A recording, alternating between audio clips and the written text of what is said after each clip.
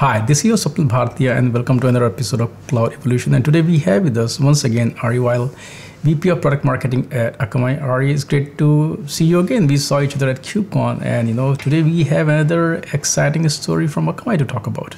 Yeah, I'm excited to be on the program again. Thanks, Bob. It's my pleasure. Quickly talk about what did you folks announce? It's a managed container service. Because you and I talked recently, so I do have an understanding where Akamai is heading to, but I also want to see where this offering fits into your larger cloud strategy, larger edge strategy, larger AI strategy. So let's start with what you're announcing and why. So Akamai has announced managed container service, which is a way for customers to provide us with an application in a containerized environment that we will host, operate, and distribute on behalf of the customer. So our customers tell us that they have an application that they need to reach a certain audience. They give us the business logic and the requirements for that application. And then we deploy it on the Akamai platform with the ability to scale the compute resources out to any edge location that we have on our distributed network of 4,200 plus points of presence. But we can leverage any of the compute resources that we have from the core to the edge. And so we're taking advantage of the continuum of compute and the flexibility of Akamai's platform. We're simplifying the deployment and operations for our customers using containers, and then we're allowing the customer to operate their application at scale so that they can reach and deliver an optimal experience to all of their users wherever they are. So it eliminates complexity, it speeds time to market, and because of the flat, predictable pricing that Akamai has and our very generous egress allowances and low-cost egress, we also believe that it will dramatically improve the performance and cost profile of their application. If you look at Akamai's, of course, through Linode acquisition as well, presence, 300 or more cities, 4,300 point of presence.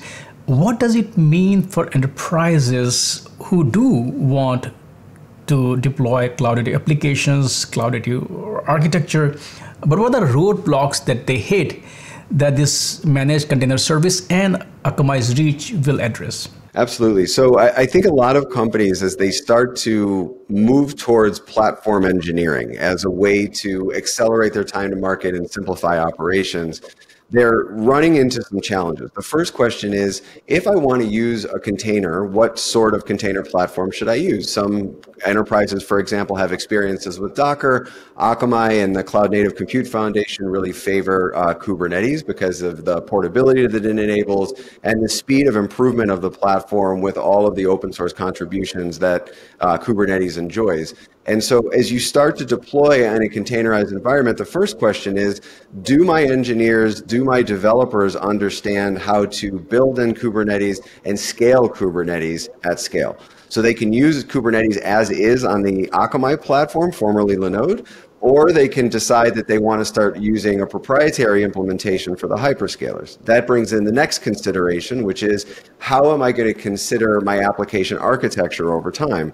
Do I need to take advantage of multiple clouds? In which case, if I do, using proprietary implementations of Kubernetes presents a challenge. There's operational overhead, there's a skills gap, there's the need to really think about which flavor of Kubernetes will I use for which elements of my application.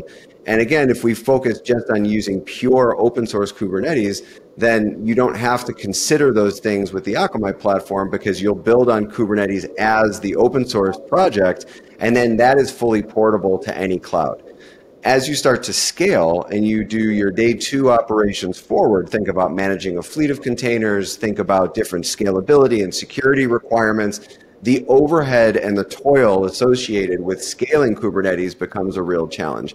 And so with that, we have our application platform, which is also based on open source, that allows you to deploy golden templates that will give you ready to run application environments on Kubernetes that are much easier and faster for your organization to scale. Which then brings the third question of, when you scale, where are you scaling to, and what sort of an outcome are you pursuing?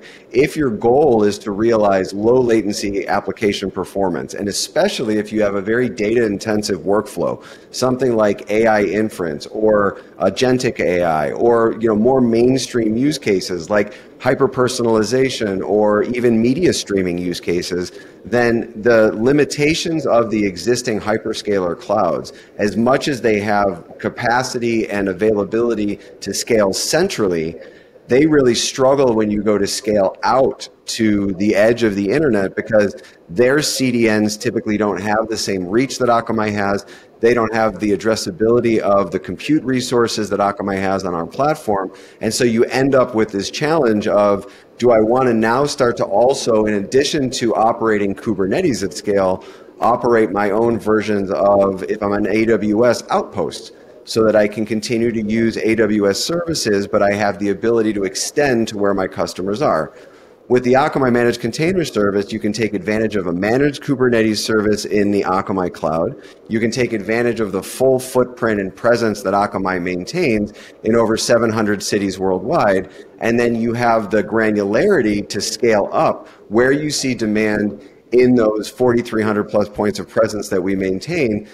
And then we can manage a lot of the fluidity that exists with bursts in traffic or bursts in demand by basically managing the distribution and the scale up of your container on your behalf, where we're using your business logic and the requirements of your application to guide us. And then you have the flexibility as a customer to just focus on operating the application itself, not the application and the infrastructure that it runs on. We are once again kind of democratizing it, simplifying it, letting them focus. That's what we always talk about, that developers, these companies should focus on their core business, not all this plumbing, because they waste so much resource in all these things that doesn't add any value to their business. So it's like going back to those, that was the whole idea of running things on cloud, is someone else's computer, so I don't have to worry about it, right? But now if you look at, we were at KubeCon, the whole thing is how to manage your cloud. Now, can you also talk about, if you look at this announcement and if you look at previous announcement, of course, your Kubernetes services, last year at KubeCon, you folks also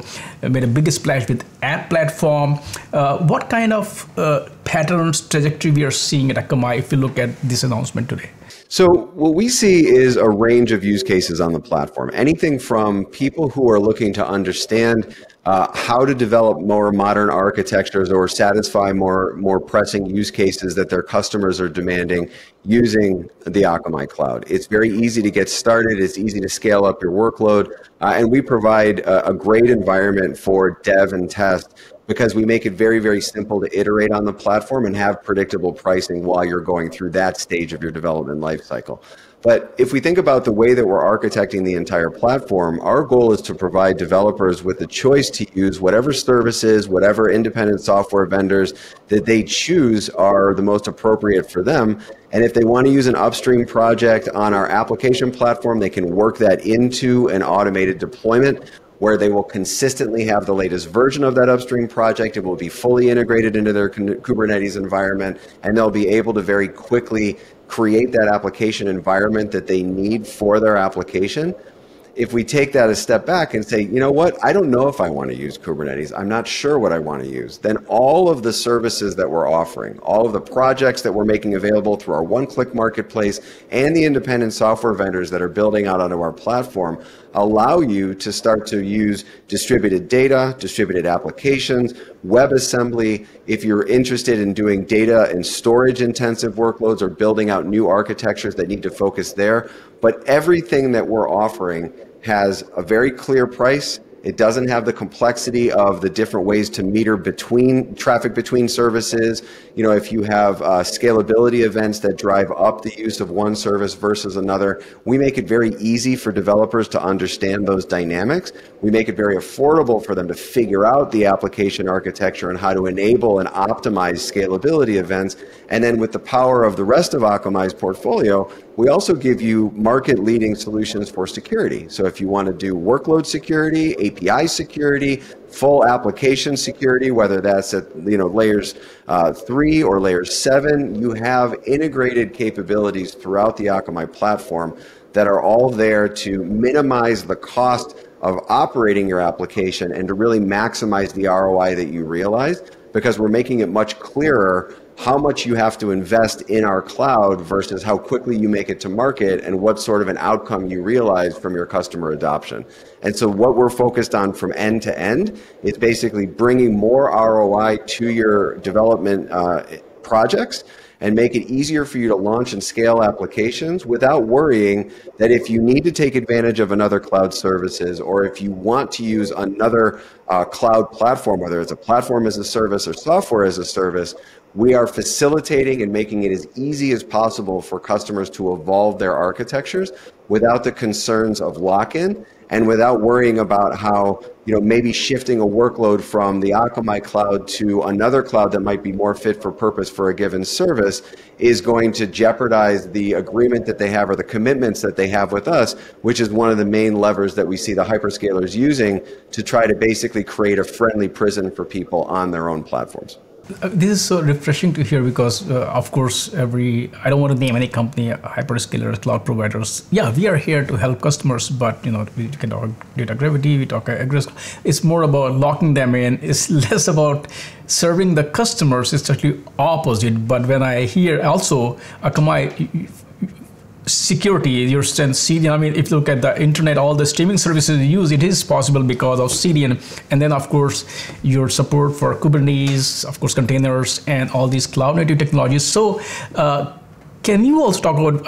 I asked that question at KubeCon also from the perspective KubeCon audience, how they should look at Akamai. But in general, how should people look at Akamai today?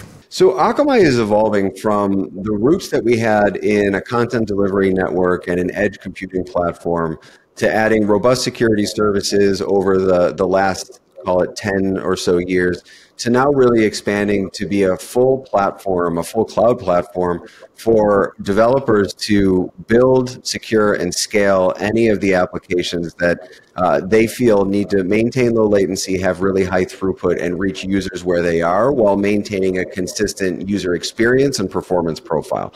So from a developer perspective, when you think about Akamai, you think about us when you need that speed, when you need that scale, and then also, increasingly when you need that flexibility. We've brought the lessons that we've learned from our roots in CDN, where developers and the companies that they work for made it very clear that we want to work with you and you need to make us want to work with you as well, as opposed to forcing us or locking us into your platform. And so as we look to the future, what we're looking to bring more forward to developers is access to specialty hardware. Gartner recently named Akamai an emerging leader in generative AI infrastructure services because of the way that we've decided to invest in GPUs that were tailored to media streaming and AI inference on our platform, as opposed to heavyweight H100 based GPUs, for example, that are more appropriate for building and training large language models. We believe that most developers are going to invest their time and they're going to want to upskill on how do I build applications that take advantage of a small language model or a fine-tuned model and spend less time thinking about the data science challenges and some of the other complexities of building and training centralized LLMs. From there, we want to think about how do we make that developer experience as easy and enjoyable as humanly possible. And there, when we look at some of our closest ISV partners, we've got companies like Fermyon, where they have Spin and they've got WebAssembly available for developers to very quickly build and distribute applications with a truly enjoyable front-end experience and a developer interface that is going to make it much faster and much more enjoyable for them to develop their applications. If we look at API gateways, which, APIs are the connective tissue of any modern application, we're partnering with forward-looking organizations like Zuplo that are really making it a better experience for developers to build, evaluate, and scale their APIs as a part of their overall microservice architecture or application. And carrying forward into the future, our goal is really to make cloud infrastructure services available for anybody who wants the utmost control and flexibility over how they're building in the cloud. We also want to offer platform as a service capabilities so that you can focus more on building and less on sort of the hardcore operations, IT, and DevOps concerns of operating your applications at scale. And so in that sense, we'll abstract away a lot of that infrastructure. We do some of that today with our managed Kubernetes engine, managed databases, and the application platform, but we're expanding that even further with solutions like the managed container service so that we truly are just giving you an interface to define your business logic and your app scaling dynamics, and then the rest of the operations are being done by Akamai. And then if we think about where we go from there, we are starting to enable vertical specific solutions for the sorts of developers that have very specific industry aligned use cases that they need to satisfy. One of our first use cases and earliest customers on the managed container service is interested in a streaming media use case where they've got a large licensed agreement where they'll have millions of concurrent viewers, and those viewers are arrayed around the globe. And so depending on the time of day when they might log in to view something or where they're located in the world, we want to make sure that we've got the ability to very quickly encode, transcode, package, optimize, and deliver their streams. We're also, because of the security capability that we have, working on making sure that that content that they use to monetize isn't pirated, and we have solutions where we can do things like token invalidation, and we can bring down pirated streams in real time so that we can keep all of the work that the developers are doing to enable that stream focused on their platform and their application without fragmenting their brand or fragmenting their audience to pirates. If we think about AI inference, we at KubeCon announced the AI inference solution, or Akamai Cloud Inference, and that brings together some specialty hardware and specialty software that we're using to enable the very rapid building and scaling of AI-powered applications when you already have either a large language model that you've trained or a commercial model and perhaps that you're leveraging otherwise. And then take the outputs of that, the fine-tuned models, the small language model that might answer a very specific use case. Like some of our customers are using this for fit room applications for apparel, where we've got generative AI interfaces for in-car and mobile application assistance.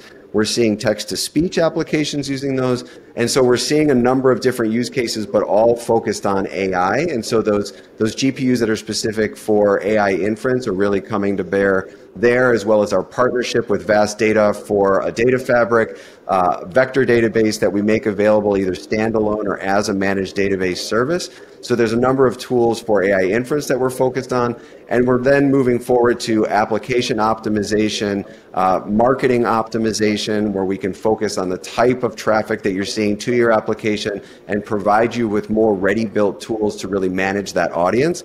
And so in each case, whether it's VPUs for media delivery and having lower cost, faster transcoding, inference where we use specific GPUs that are really geared towards inference, or bringing forward the power of our CDN, our bot management capability, and even in our account protection for app optimization and business optimization. There are purpose-built solutions on the cloud already, but we'll look to extend those going forward so that developers have either the raw compute primitives that they need for flexibility, or the platform as a service capabilities and those application services that are geared towards an industry so that they can very quickly spin up applications in their core domain of focus with some of the tools, but without the proprietary wrappers around those tools that would enable them to get to market faster, realize better ROI, but also ensure that they have the flexibility to evolve their applications as they need to support their business going forward. Ari, thank you so much for joining me today, and of course, give us an update on managed container service. Thank you for your great insights as usual, and I look forward to chat with you again. Thank you. It was my pleasure, Swap. Thank you. Take care.